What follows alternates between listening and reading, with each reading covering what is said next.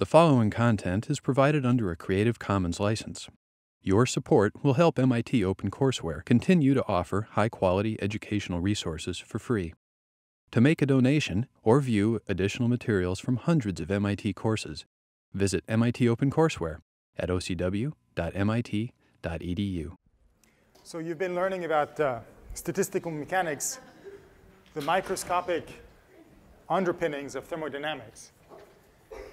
And last time, we ended up working with the canonical partition function and showing that once you have the canonical partition function, you have basically every thermodynamic quantity that you've learned how to calculate this far in the course. But before I start, on the lecture notes 25, there were a couple typos in there that actually didn't make any difference to the final result because they canceled each other out. But it's been corrected on the web version.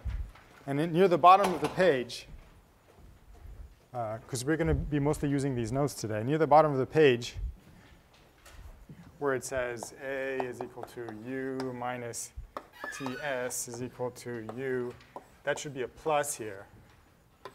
dA dt volume. And then further down, the next line, blah, blah, blah, blah, blah, minus u over t squared. And there should be a minus here, 1 over t dA dt v, and et cetera. So luckily, these two typos canceled each other out, and the result was correct. But there it is. OK. So last time, then, you saw how from the canonical partition function, you could get something like the energy. And you wrote down an equation. The energy is equal to k t squared d log q dt under constant volume and number of particles. And then you notice that the important variables are the volume, the number of particles, and the temperature. And we know that every thermodynamic quantity has a set of natural variables. For the Gibbs free energy, it was the pressure and the temperature, the number of particles. And for the volume of the number of particles and the temperature, we know that that's the Helmholtz free energy. Right. So the natural variable that we would associate, the natural thermodynamic variable we would associate with that set of constraints is the Helmholtz free energy. So it becomes interesting then to figure out how can we write the Helmholtz free energy in terms of the canonical partition function. They seem to have the same set of natural variables. And that's what you started doing and what we'll do today, and that's where the typo comes in. So let's write what we know about the Helmholtz free energy in terms of the energy U. I already wrote it up there. U minus Ts, that's the definition of the Helmholtz free energy.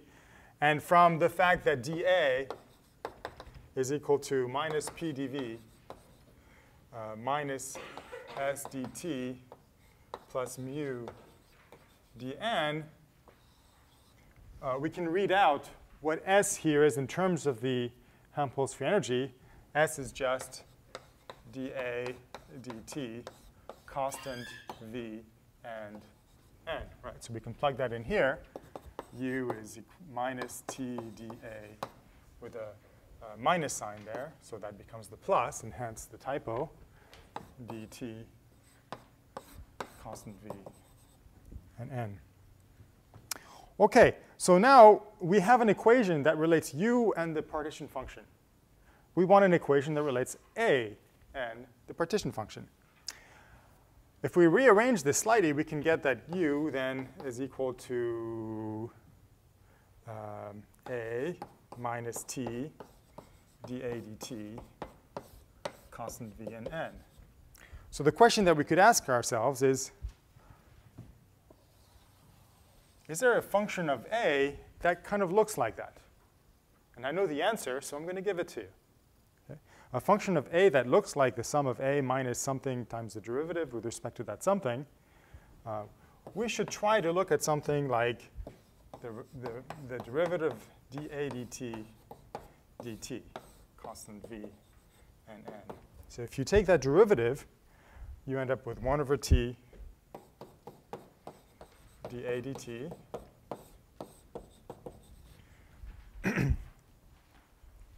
minus a over t squared, period.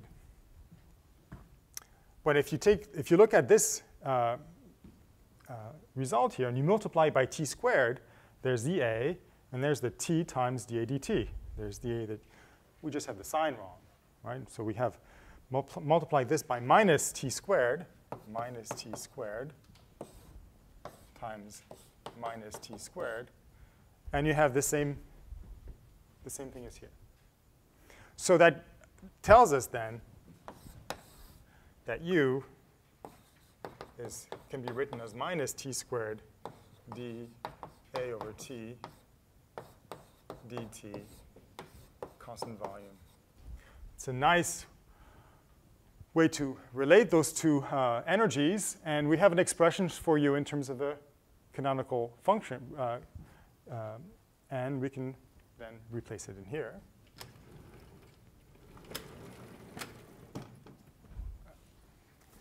And that gets us then that minus t squared dA over t dt, constant number and volume, is equal to u. And u we saw was equal to kt squared d log q dt, kt squared d log q dt, fixed. And then we can start getting rid of things. Log the t squareds disappear here. And then we have d dt on this side and k dt. Let's just take the integral. Right? Take the integral of both sides. And that gets us that then that a over t is equal to k log q plus a constant of integration. And we can take that constant of integration, be whatever we want. Energies are relative to some reference point. We can take it at v0. A is equal to kt log q. That's a pretty neat result. There's the microscopic underpinning of things where we know about atoms and energies and states and even quantum mechanics and all sorts of things goes into here. All the microscopic information goes in here. And there's a thermodynamic variable that only cares about the macroscopic state of matter. It doesn't care that there are atoms there. It just cares that you know the pressure, the volume, the temperature, or any couple variables, and you can get a direct equality without any derivatives or anything between the macroscopic and the microscopic. So this is really pretty remarkable. And once you have A, you have everything. Just like before we said once you have G, the Gibbs free energy, when we were talking about things that depended on pressure and temperature, you have everything. It's the same thing here. We've got A, we've got U. We have everything. We can calculate every single thermodynamic variable from then on. For instance, if we want to have the entropy, S is equal to minus A over T minus U over T. Where did I get that? I got that from way up here. A is equal to U minus TS. I solve for S in terms of A and U. I've got expressions in terms of the canonical function for A and U. Plug that in there. Get K log Q plus KT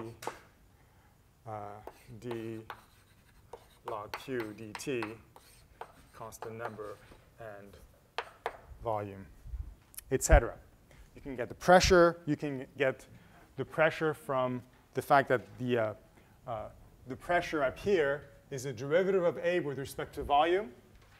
So you take the derivative of A with respect to volume here. You get the pressure.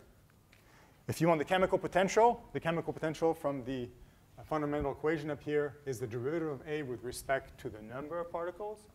You take the derivative of A with respect to the number of particles. You get the chemical potential in terms of the canonical function,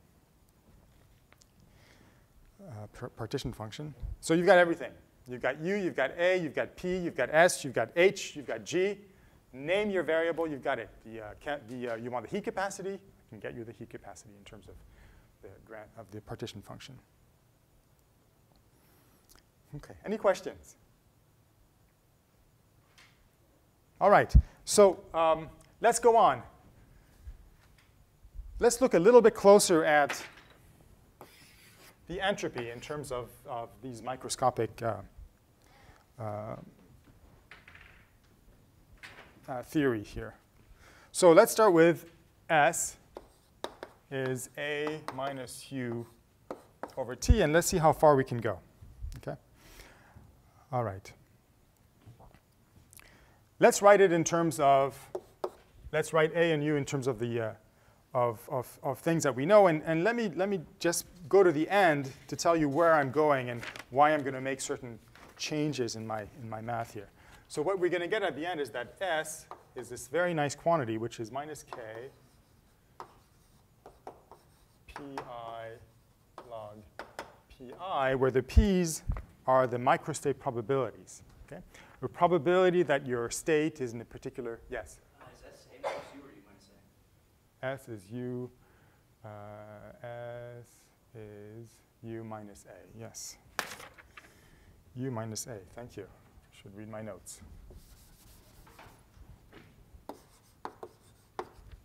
Okay, so we're going to equate S here in terms of the probabilities of microstates.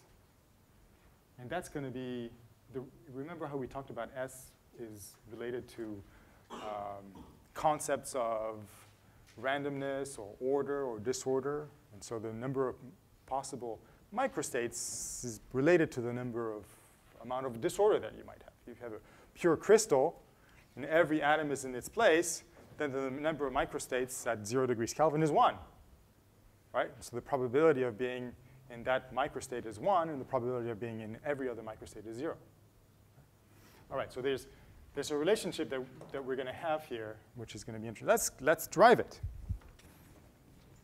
That means that we're going to want to have this somehow pop out of the equation. Right? We're going to want to have this pop out of the equation. If you remember, pi is the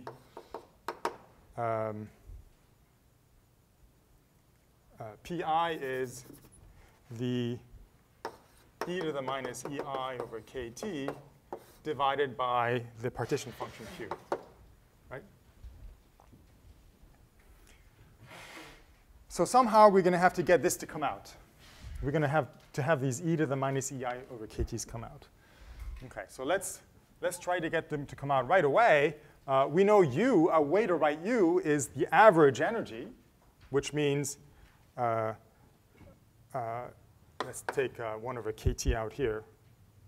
And let's divide by k here. Let's get the k here, kt here. We're going to want to have a k come out here. There's the k here. So that's one way of getting it to come out. And then the U is going to be the average energy, e to the minus ei over kt. Okay, that's just writing the average energy. So the energy times the probability of having that energy divided by the normalization, plus, well, A is just log Q. A over kt is just log Q. Okay? So we've managed to extract this guy out here. Okay. Now, this sum here, this is sum over I. I'd really like to have this sum come all the way out. Right? So I've got to find a way to do that. And it would be nice if I could find a sum here. Maybe if I multiply by 1, but write 1 in a funny way. Okay. Get a log here. You know, if I've got a couple logs here, maybe I can combine them to get a ratio. So let's rewrite this EI in a funny way here. EI is, I'm just rewriting it, but in a strange way, log e to the minus ei over kt. Right? So if I take the log of e to the minus ei over kt, I get minus ei over kt. The kt's disappear, so I just get ei is equal to ei. I'm just writing something that's pretty obvious here. All right, and then we're going to take that expression, put it in here. So now I'm going to be able to write s over k is minus, so the kt here cancels out this kt here, sum over I, e to the minus ei over kt over q. That's that term right here. And then I have the ei, which is log of e to the minus ei over kt. This whole thing is in this parenthesis here. And then I have the plus log q. Plus log q. Okay.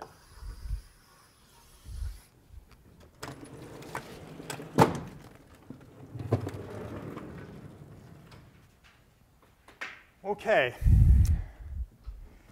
So I have this nice thing here, e to the minus ei over kt divided by q. Well, that's looking an awful lot like this, this pi here, right? Which is what I'm trying to get out. I'm trying to get these pi's coming out. So that's a nice thing to have here. Now, if I could only have a pi coming out here somehow, that would be great too. And if I also could get a sum here, that's a sum over I, I could sort of combine everything together. So I'm going to write 1 in a funny way. 1 is equal to the sum of all probabilities, right? That's obvious. And I'm going to write this pi here in a form that looks like this. Sum over all I, e to the minus ei over kt divided by q. Just writing 1. Right? Sum of all probabilities is equal to 1. And I'm going to take this 1 here, and I'm going to put it right in here. Now, log q doesn't care on I, so it's just a number. So that allows me to rewrite s over k is minus the sum over I, e to the minus ei over kt divided by the partition function times the log of e to the minus ei over kt plus sum over I, e to the minus ei over kt over q times log q. OK, good. I'm going to take these summations. Now everything is over the sum over ei. This is great. And there's this factor here, e to the minus ei over kt divided by the partition function. That appears in both. I can factor that out. And then I have these two logs, log of this and log of that I can also combine together. This is the log of this, and then there's a minus sign. So they're going to, if I take the, it's going to be the log of this minus the log of that. It's going to end up with a ratio. OK? S over k is equal to minus ei, taking the summation out, e to the minus ei over kt over q. That's this term and that term. And then I have the logs, log of e to the minus ei over kt. This is a minus sign. This is a plus sign. That means I divide here by q. OK? This is great. Look, there's e to the minus ei over kt over q, e to the minus ei over kt over q. What is that? That's just pi. Okay. This is pi. That's the probability of microstate I. And this is equal to minus sum over I pi log pi. There's the k here. S is equal to minus k log sum over I pi log pi. Another great result. Now, if your system is isolated, if you have an isolated system, that means that the energy, you've got your boundary, right? The boundary doesn't let energy go in and out, doesn't let the number of particles go in and out. Every single microstate is going to have the same energy if the system is isolated. The only thing going to change is the positions of the particles or their vibrational energy or something. But, well, let's just stick with translation. You're just going to change the positions. You're not going to change the energy. Right? So if the system is isolated, then the degeneracy of your energy is just the number of ways that you can flip the positions around in distinguishable ways. So the probability is just 1 over the number of possible ways of switching positions around for your particles. Right? So for an isolated system,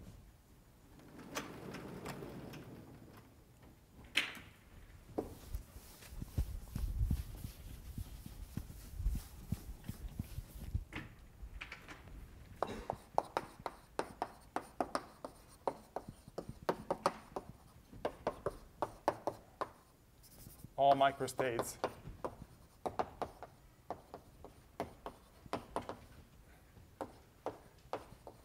have the same energy, we can set that equal to 0 as a reference point. And the probability of being in any one microstate is just 1 over the number of possible ways of rearranging things. Right?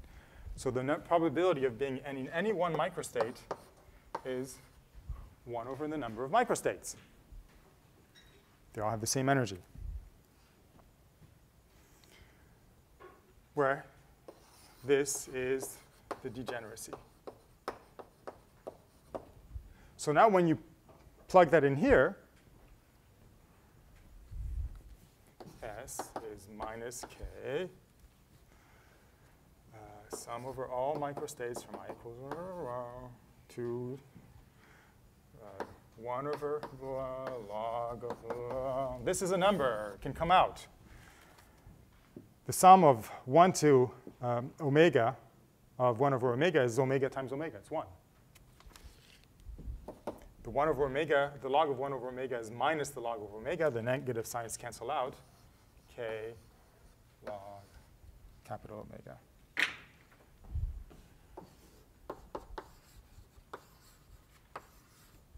For an isolated system.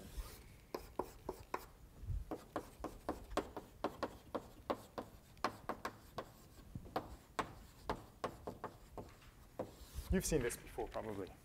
This is what's on, this is called the Boltzmann equation. And that is what is on his tombstone. If you go to, I think it's in Germany somewhere. Is it in Germany? You guys know? Austria, thank you. I knew it was that part of the world. And you go to Austria to some famous cemetery and go look for the tombstone that says S is equal to log omega. That's where Boltzmann's buried. OK. Now, so this picture of, and yes, question? Argument for making that 1 over omega go away? For making the 1 over omega go away here? Because you're taking the sum of all states from 1, I equals 1 to omega. So it's 1 over omega plus 1 over omega plus 1 over omega plus omega times. And this is just a number, so it comes out. It's not in the sum. So the sum here is all by itself.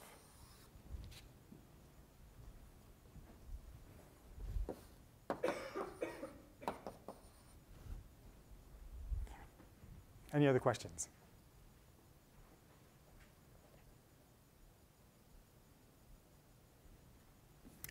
OK, that's why we talk about entropy as being this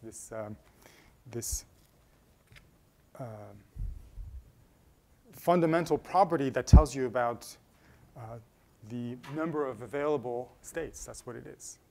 You've got this connection now between this variable, which is sort of hard to really intuitively understand when you're talking about thermodynamics. And this is much easier to understand here in terms of the available ways of distributing your energy or your particles, in this case here, in different bins. Okay, any questions? Good. So the next topic is we're going to work a little bit with the partition functions and see how when you have systems that have multiple degrees of freedom, where each degree of freedom has a different kind of energy, let's say translation, rotation, vibration, then you can have a partition function for each of these degrees of freedom. And whereas the energies of the degrees of freedom add up, the partition functions get multiplied. So it's the separation of the partition functions into subsystem partition functions, right? So far, we've written for a translational partition function that the system partition function is the molecular partition function to the nth power if you have distinguishable particles. And you have to divide by 1 over n factorial, or divide by n factorial, if you can swap particles without knowing the difference. This is the number of ways of swapping n particles with each other. So if it's indistinguishable particles.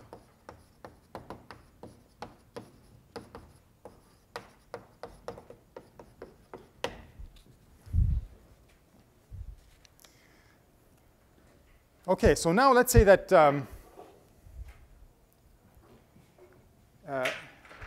let's just make sure that let's say that your energy of your system, yes? Just from right before we got into this, yes. It says that even if the system is not isolated, energy fluctuations are negligible for about a mole of molecules. Where does that approximation break down? So where does it say that in the notes?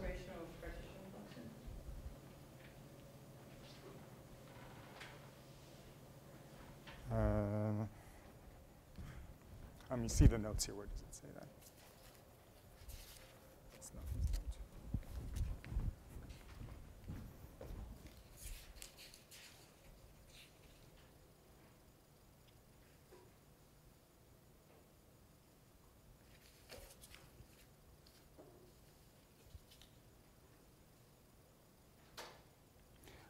So that sentence has to do with this guy here, right? Basically, it says that if you've got a huge number of particles, the average energy is a given number, and the fluctuations around that average are very small. And so the system behaves as if it's isolated. So when you have a system which is not isolated, then energy can come in and out of the system. So in principle, over time, you could have huge energy fluctuations as energy comes out or energy comes in. And if you have a countable number of molecules in your system, then if one molecule suddenly captures a lot of energy, then the whole system energy will go up a lot, right? But if you have 10 to the 24th molecules, if one molecule suddenly gains a lot of energy, the system energy doesn't care, right? So small fluctuations or big fluctuations in the small number of molecules doesn't make any difference to the total energy. And so you can still use this then. That is good enough. So how long is that good enough for? Like how big of a system can you get? Really big? Well, if it's accountable, if you have a handful of things, then it's not valid. And if it's 10 to the 24th, then it's valid. And somewhere in between, it breaks down. And I don't know what the answer is to that. But usually, if you have a thermodynamic system, then it's big enough, right? That's what thermodynamics is about, where you don't really care that you have atoms there. You don't even know you have atoms there. So it's big enough.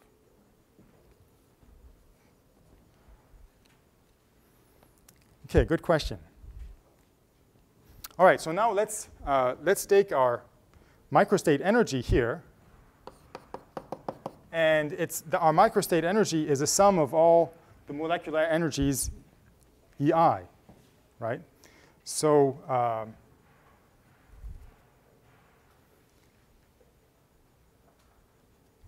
it's a sum of all energies E sub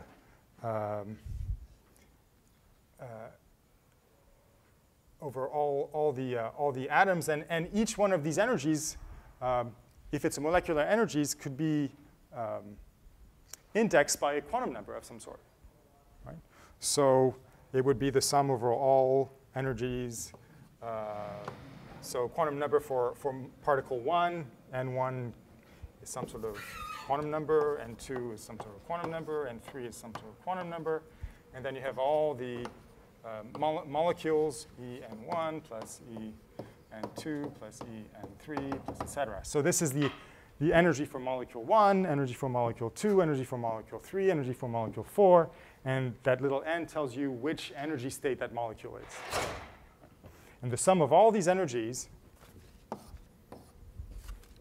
is your microstate energy. As long as you can write this way, then you're allowed to write it this way.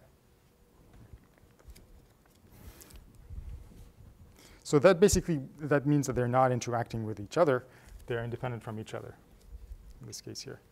So now if I write Q in terms of the sum over all microstates, EI, e to the minus EI over KT, I'm going to replace this EI here with the sum over all these energies here. And so the sum over all microstates then becomes the sum over all possible combinations of quantum numbers, N1, N2, N3, N4, etc. Okay. All the possible ways of getting molecule 1 in some state, all the possible ways of getting molecule 2 in some quantum number state. And then e to the minus, and instead of capital EI, I'm going to write the molecular energies. En1 plus En2 plus epsilon N3 plus et cetera, and then divide by KT. Okay. Basically, I'm going to prove that this is a fine statement to make as long as you can write the energy as a sum of component energies.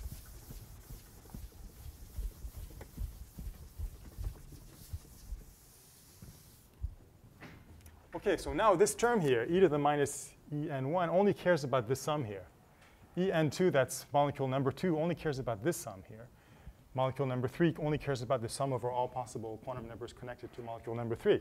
So I can factor out all these sums into a factor of sums.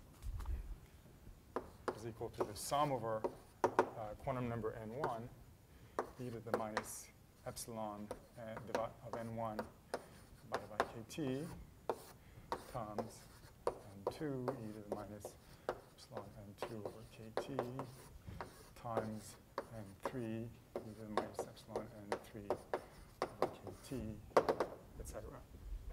Okay.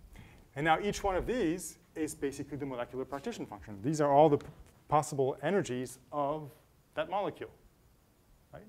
And the sum over all possible energies times e to the minus e over KT is the partition function for the molecule. So we have Q for molecule 1 times Q for molecule 2. And they're all the same. There are n of them. So it's Q to the n. Right? So I've just, in a way, clarified that the reason why we're able to write this system partition function in terms of the molecular partition functions with n of them to the nth power is because we were able to separate out the energy here in terms of independent molecular energies, where basically this is saying the molecules don't interact with each other. Okay, they're independent from each other.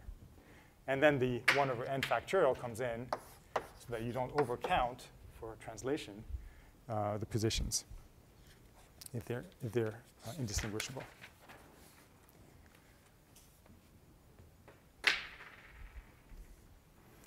OK, so now we can have, actually, we're not, this basic concept of the partition functions multiplying each other if the energies add is not limited to going from the molecular partition functions to the system partition function. You can also look at the molecular partition function itself. And if the energy, the molecular energy, can be written in terms of a sum of energies of different degrees of freedom, for instance, the energy of a molecule could be the energy of the vibration plus the energy of the translation plus the energy of the rotation plus the energy of the magnetic field plus the energy of the electric field, et cetera. You have many energies that can add up with each other to create the molecular energy. And what we're going to be able to write then is that this molecular partition function itself can be written in terms of a product of partition functions for the subparts of the molecular energy. Okay? So let me clarify that statement then.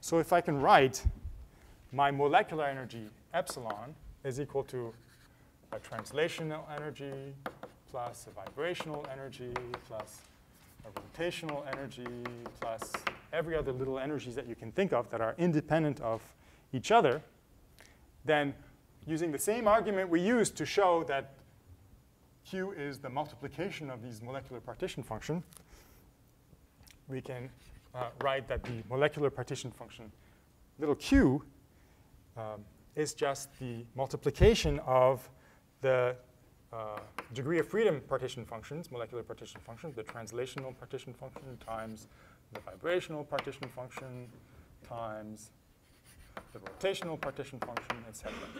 If the energies add, then the partition functions multiply each other.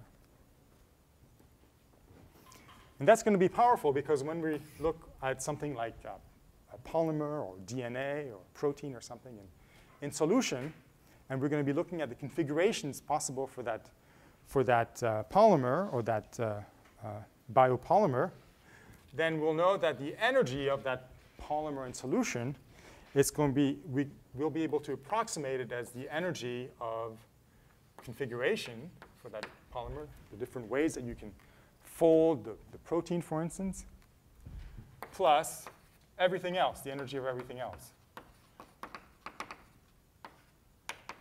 Okay, so if the configurational energy can be separated from the sum of all vibration energies of all the bonds in that polymer, the way that polymer interacts with, the way that the solution itself interacts with itself, then if we can do this, and we can do this approximation most of the time, then we'll be able to take the partition function for the polymer and write it as the configurational partition function times the partition function for everything else. And we'll find that this part here will tend to factor out. We won't have to worry about it. And that this will carry all the important information that we'll need to know to see about changes in the system, right? Changes in the Gibbs free energy, changes in the chemical potential. Everything will be related to this partition function, this subsystem. And because of the fact that you can factor them out, then this thing will end up dropping out, and this will become the important factor.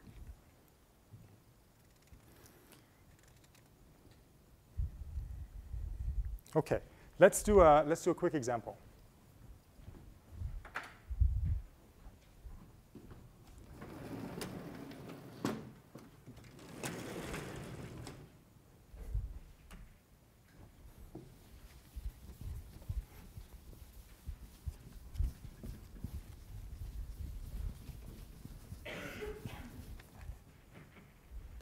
Okay, so this is the example of having a very, very short polymer containing 3 monomers,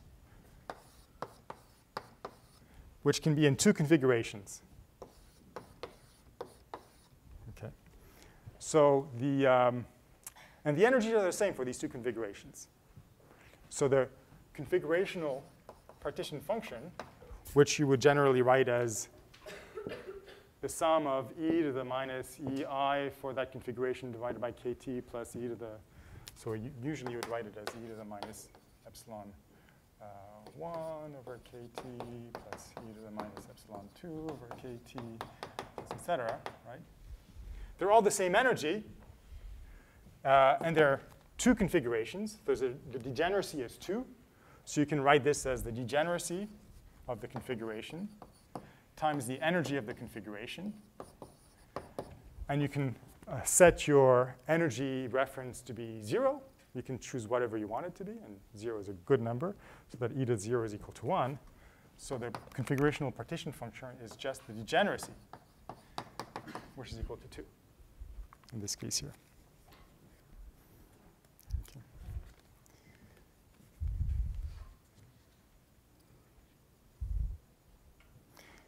Okay. So now let's calculate the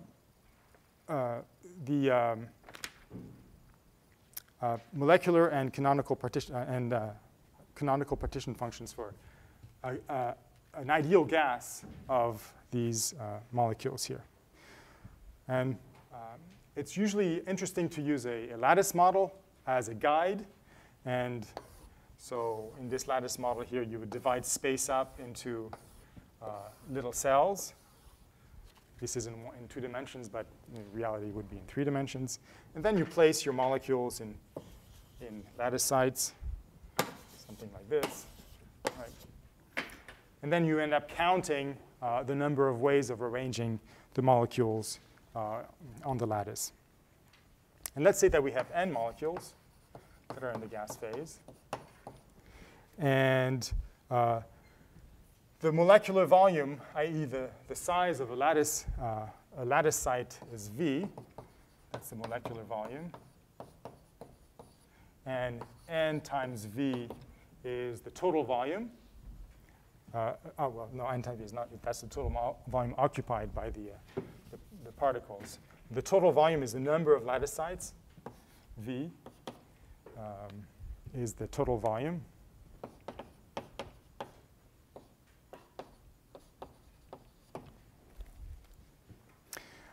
And we're going to assume that all particles, all molecules have the same translation energy. It's an adequate approximation. We're going to set that equal to 0. Okay? So all molecules at any position here has the same E translation. And we're going to set that equal to 0. OK, so the translational partition function, the molecular translational partition function is, well, there's only one energy. It's 0, right? So we only care about the degeneracy of that molecule. That molecule, the molecule could be in here, or it could be here, or it could be here, or it could be here, or it could be here, or it could be anywhere, right? The number of ways of putting that molecule on the lattice is the number of lattice sites available, which is basically the molecular volume, which is the total volume divided by the molecular volume. Right. The total volume is right.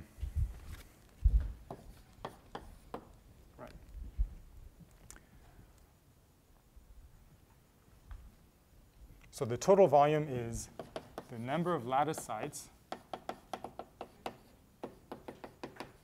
times the volume of each lattice site. Right? So the total volume divided by the small volume is the total number of lattice sites. And the number of choices of putting that one molecule is anywhere on the lattice. Okay, that's your degeneracy.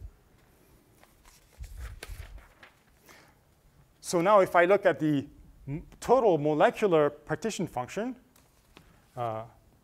it's going to be the multiplication of the configurational partition function and the translational partition function. At each site, the molecule could have 2 configurations.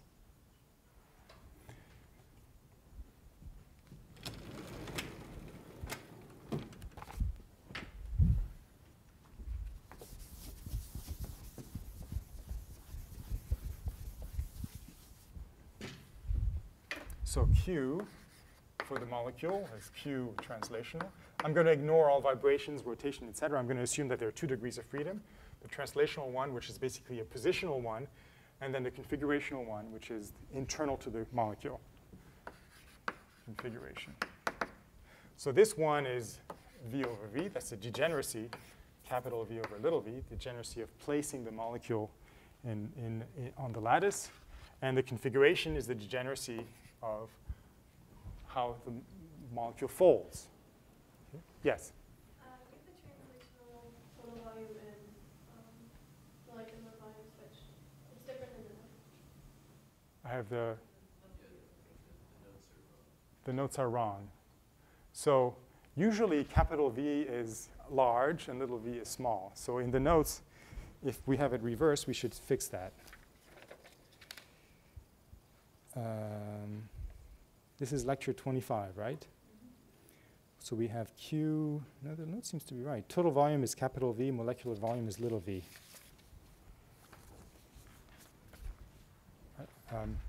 Where is it wrong in the notes? All the way through this little v over big V.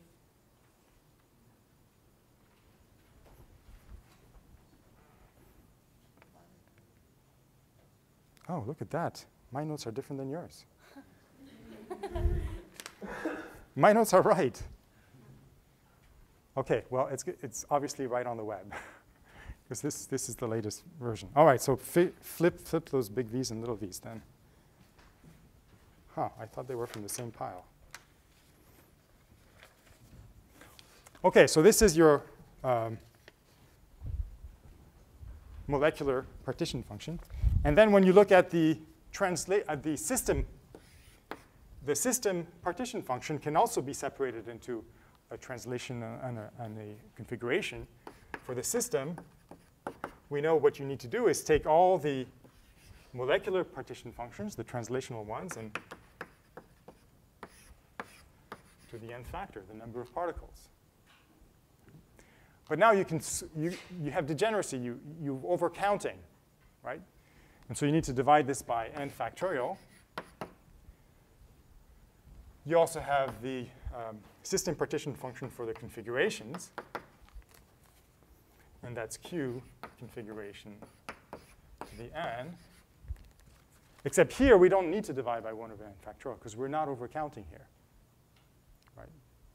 The overcounting only happens when you're placing identical particles in a lattice, and you can swap them without making a difference. Here, we're talking about configurations. When we're talking about configurations, we're not talking about placing the identical particles in different spots. We're just looking at these two configurations here. And then the next particle is two configurations. The next particle is two configurations. Right?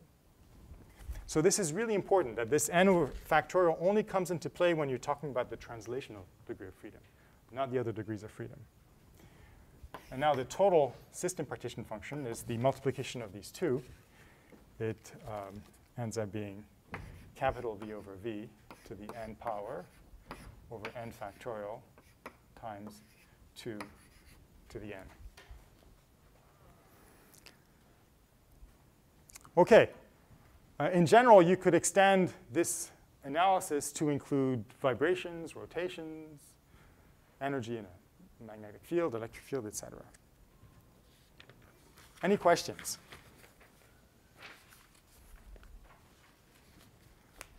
All right, the next thing that you're going to do then is to use this concept, this sort of example, as a way to begin to calculate things that you've already calculated before. For instance, if you look at an expansion of an ideal gas, can we now calculate the entropy change, not based on thermodynamics, but based on the statistical mechanics, on the microscopic description that we've just gone through? And it turns out that that's what happens, that you can do that. And you get the same answer. Thank God you get the same answer. Otherwise, you'd be in big trouble. Right, so I'm just going to set up the problem, because I won't have time to do it. And then you can do it next time Keith comes back. So the problem is going to be the usual problem of having a volume V1 of a gas on one side in a vacuum expanding to volume V2 of the gas and asking, what is the entropy change?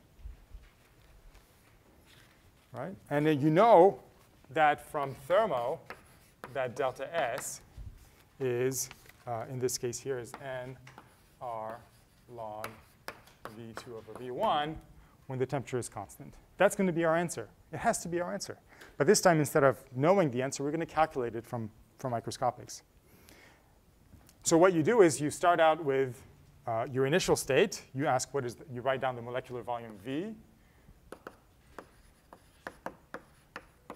The total volume here is V1.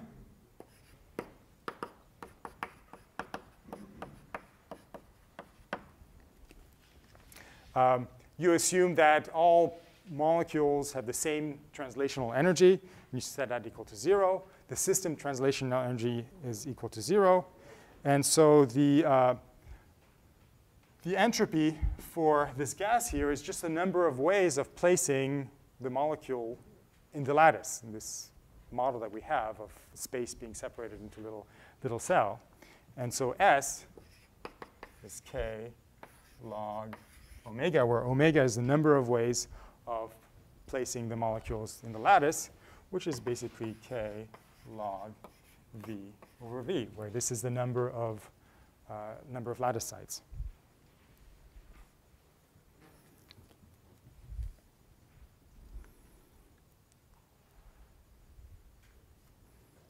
OK.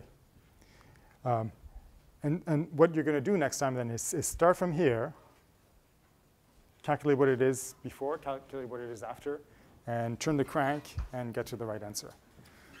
Then you're going to do the same thing for liquids, and that'll be it for the simple statistical mechanics.